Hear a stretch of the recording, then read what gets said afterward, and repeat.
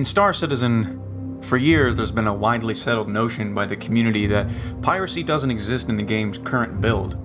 Missing mechanics. No mention by the developers. Misunderstanding of the game's direction, and many other reasons have contributed to their belief of this notion. Until now, at least. We in Mongrel Squad are among the few that had begun the campaign for piracy development in Star Citizen many years ago. When all you could really do is capture someone's ship in Arena Commander.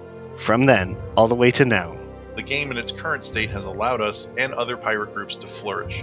As a result of our thoughts and message, in the last 8 months, we've noticed many more players have been racing the black, posting content, starting their own orgs, and shattering that very notion. We are overjoyed to see how far this gameplay has come, and the strides the community has taken to bring it this far. In an effort to take it even further in development, and to breed more players that are keen and going on the account, we feel a duty to share the skills, experience, and knowledge that we've gained over the years with you. So that you can start doing piracy right. And thus, welcome to the Mongrel Piracy Academy.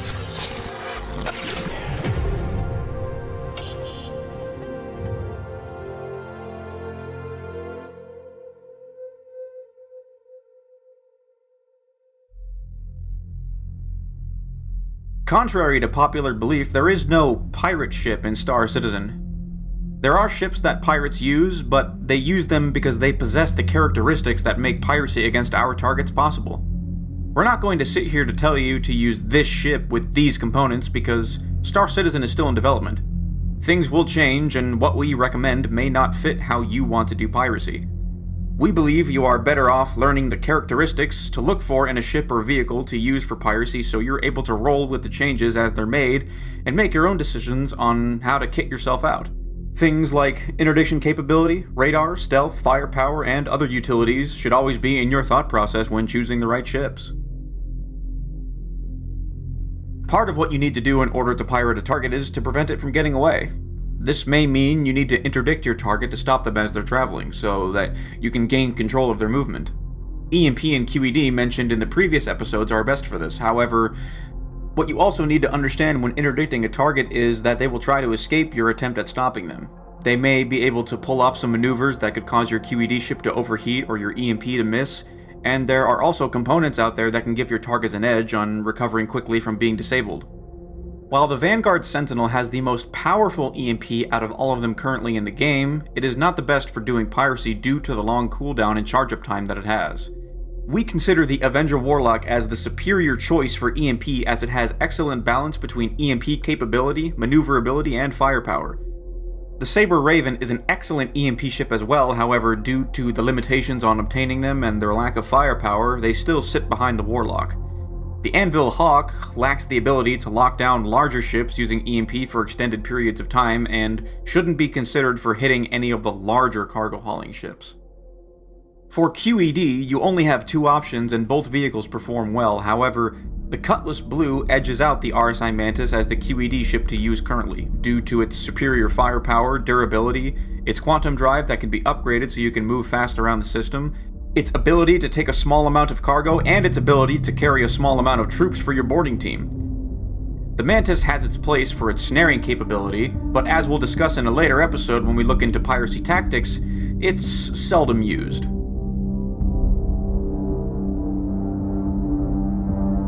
Finding targets to pirate requires a lot of time and effort. Currently, radar components are bespoke to their ships and follow a very rudimentary size scale that delegates how far you're able to detect targets passively through your active ping. The Org Legacy Fleet has a tutorial on their YouTube channel about stealth and mainly focuses on how radar works in Star Citizen, and at the time of this video's release, it's still current and valid information. So instead of regurgitating what someone else has already said, check out the card in the top right hand corner for a link to their videos. There will also be links in this video's description. When choosing a ship for its radar capability, bigger is always better, but as we'll talk about in the next part of this video, you're going to have to balance the pros of having a radar that can detect targets further away against the cons of using a ship with higher emission signatures. If you haven't watched those stealth tutorials from Legacy Fleet, you really should. They'll help with some of the characteristics we're going to talk about here when it comes to choosing a ship for stealth. Assuming you have watched them, then when setting your ship up for stealth, you need to reduce your ship's emissions while you're out on the hunt for targets. Your shields are a huge contributor to your EM signature, and whilst they would make sense to use the stealth shields, you can simply use more powerful shields and just turn them off until you need them. You're trying to be sneaky, so your situational awareness and management of your ship's signatures are your first line of defense. Your enemy won't attack you if they don't know that you're there. Your IR signature is a lot more important due to how easy it is to reduce your EM, and while having high-end coolers on your ship could make your ship's IR signature less, every ship has what's called a pipe system built into it that dictates how efficient coolant flows around your ship, thus also influencing your ship's IR. Don't bother using the suppress IR feature because it's only a placebo. It only updates the IR signatures for your ship while everyone else sees you at your previous IR rate, and you cause more issues to your ship's components as power is limited to them to achieve a lower IR value. We recommend that you use the Urkel Games calculator to assist with gauging how stealthy your ship can be with the loadouts that you choose.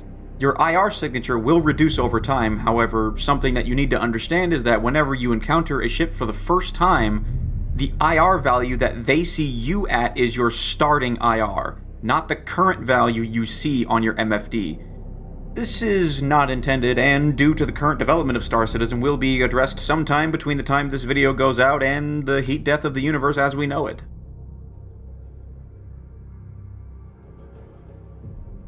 When it comes to firepower, bigger and badder is always better in this regard. There are always meta weapons to use during dogfighting combat, but for piracy it's slightly different as we want to separate the target from their money or valuables more than we want to kill them. Direct distortion weapons are highly recommended, with the distortion repeaters being favored by pirates because they allow you to maintain a constant stream of distortion damage going down range, shredding your target shields in quick order for you to drop an EMP on it. Pirates will generally use energy weapons to prevent overpenetration of the target's shields that ballistics are capable of doing. Though for your fighters, we do recommend using ballistics for some of that extra shield penetration on your target. While we can understand the use of gimbaled weapons to help learn how to fight in ships in Star Citizen, we highly recommend moving to fixed weapons as soon as you feel comfortable to do so that you can gain a bit of extra firepower that mounting fixed weapons can afford you. And with missiles, unless your intent is to engage in scooping only, you'll generally use them against other fighters and not waste them on cargo hauling or transport ships.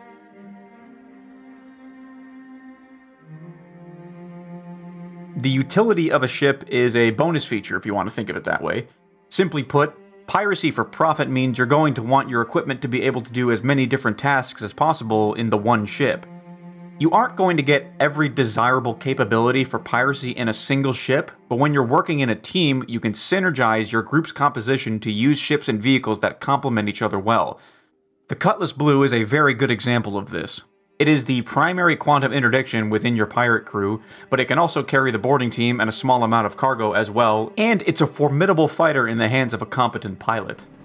There are many more features that have been spoken about that will come out in the future and will be added to the toolbox you use for piracy. For now, what we have enables us to be able to achieve piracy at a base level of being able to interdict, disable, board, and seize a target ship. As more mechanics come online, you're going to have to stay on top of what those changes entail and adjust your equipment, ships, and composition to be able to continue doing piracy ops. It'll sometimes be confusing. You'll have to do some testing, network, and exchange data with other pirate crews. It'll be hard to adapt when these changes are made, but as long as you remain flexible, every step you take learning how to do piracy now helps you adapt more easily in the future.